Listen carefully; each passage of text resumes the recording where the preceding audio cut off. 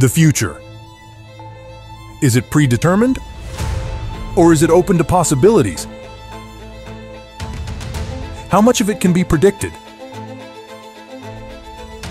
Predicting the future isn't a simple task of connecting the dots in a straight line, especially when it comes to our planet, a complex system where countless factors interact in intricate ways. One action can set off a chain of events that are far from linear. So what happens when we apply this thinking to the impact of human activity on our planet? Borrowing a theory from a completely different field, scientists have uncovered a potential tipping point in our climate, a point where the climate goes into chaos. But what does this tipping point look like? And how close are we to reaching it? Could we enter a Hothouse Earth scenario, a state from which there is no turning back? This is New Nature, and in this video we're exploring the theory of two scientific papers that sound a wake-up call to the world. Let's start with a simple analogy. Imagine Earth as a car driving along a road. For a long time, this car, our Earth, has been running at a steady, comfortable temperature. This is like the Holocene epoch, a period of relative climate stability that has lasted for about 11,700 years.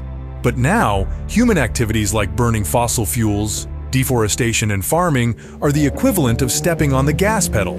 This is causing the car's temperature to rise, and we're starting to see warning lights on the dashboard. These are the extreme weather events and other signs of climate change. So what does the future hold for our car, the Earth? To answer this, scientists are using a tool called a logistic map. One possibility is that we might be able to keep driving the car faster and at a higher temperature. It won't be as comfortable as before, and it might cause problems for some passengers, but it will be manageable. Sounds plausible, right? This is what most people assume will happen. But there's also a more dangerous and equally likely outcome. If we keep stepping on the gas, the car might overheat to the point where it starts behaving unpredictably. Scientists call this chaotic behavior, a state where the Earth's climate becomes so unstable that we can't predict or control it. But let's rewind a bit. To better understand chaotic behavior, we need to dive deeper into the concept of a logistic map. Imagine a dripping faucet. At first, the faucet drips at a steady, predictable rate. This is like the early stages of the logistic map, where the flow or growth is steady and predictable. Now, suppose you slightly adjust the tap. The dripping becomes less regular. Sometimes the drops are quick, sometimes they're slow. This is like the bifurcation in the logistic map, where the dripping starts to oscillate between two values. Turn the tap a bit more, and the dripping becomes even more erratic. This is like further bifurcations in the logistic map, where the population oscillates between 4 values, then 8, then 16, and so on. Finally, with one last turn of the tap, the water is flowing freely and unpredictably. It's no longer a drip, but a stream, and you can't predict its flow at all. This is like the chaos in the logistic map, where the dripping becomes completely unpredictable.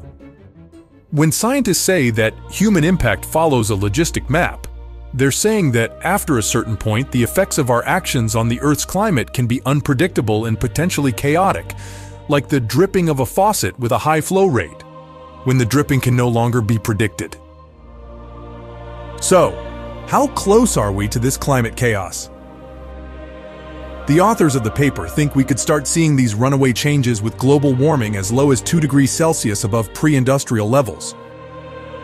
But they admit, there's a lot of uncertainty in that number. They believe we can still avoid this 2 degrees danger zone if we all band together and seriously dial back on our climate warming actions. That's going to mean big changes.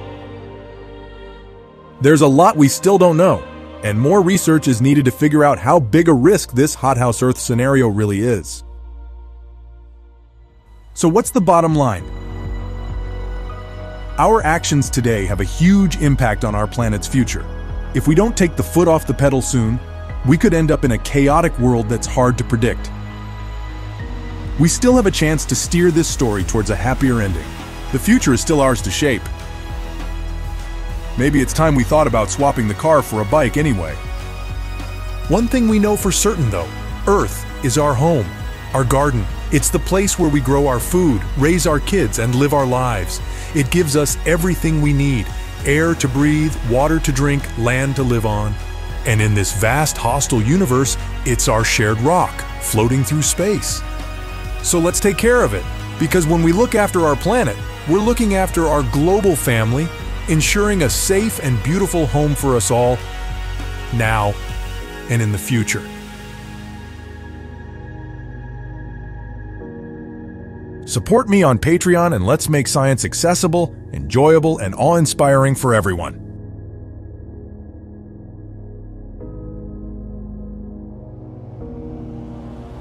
And if you thought this was interesting, please consider subscribing. I'm just getting started,